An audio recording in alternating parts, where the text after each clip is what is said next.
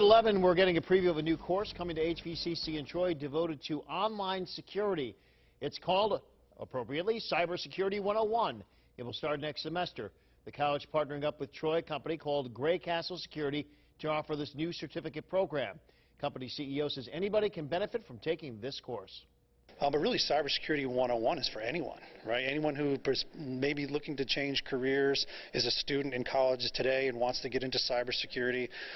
Really anyone, even CPAs, people who are in risk, people who are in finance or HR. Let's face it, today, every job out there has a cybersecurity implication to it, and so this is a great introduction for them.